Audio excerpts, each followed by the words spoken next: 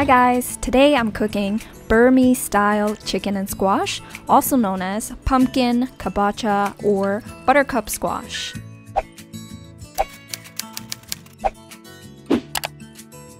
The butteriness of this squash makes a perfect dish in this winter season. I'll be using just half, which is more than enough for 4 servings. You can leave out any meat and this would still taste good. But today, I'll be adding chicken breast strips. Then I need about 2 large shallots, also adding ginger and garlic. Once we have all our main ingredients, let's start preparing the squash. Remove the seeds and the insides. There's no need to peel the skin because it will all later be cooked fully tender. Chop them up into squared pieces, like so.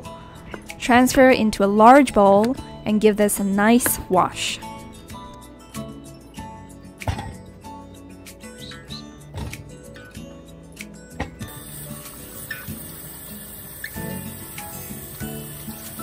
Once these are cleaned, put aside for now.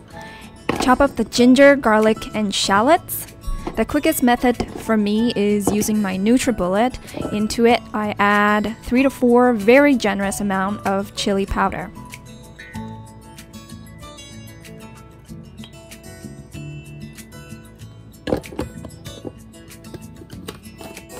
Next, it's time to prepare the chicken.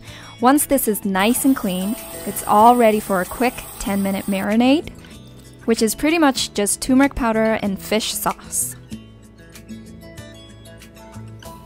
Mix and put aside until it's ready for cooking. Now that everything is prepped, let's get cooking.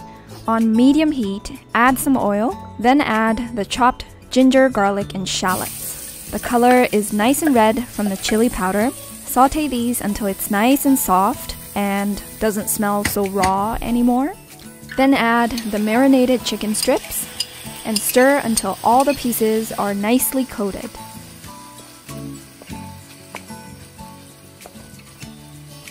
I close the lid for about 1 to 2 minutes to let this cook until the chicken is no longer pink and I start to see some oil.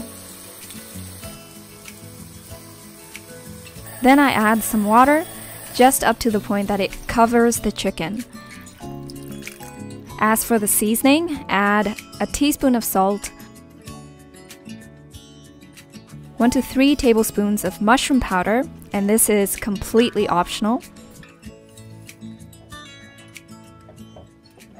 Then close the lid and cook until it comes to a boil, and this took about 10 to 15 minutes. You can see the oil rising to the surface. The chicken is now fully cooked.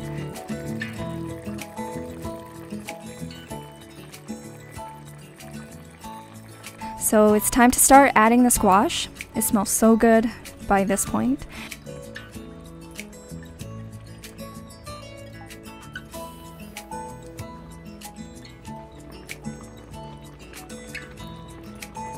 Give this a gentle stir.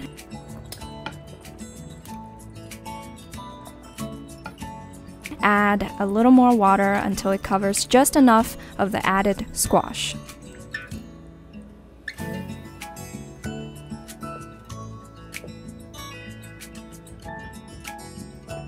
Close the lid one more time, reduce heat to medium-low, and cook the squash for about 25 minutes.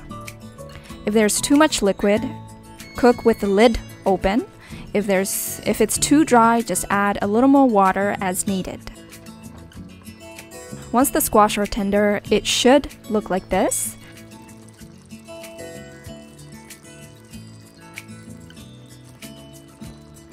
Have one last taste test for salt. And if that's good to go, turn off the heat and add the last ingredient, which is a heaping amount of cilantro.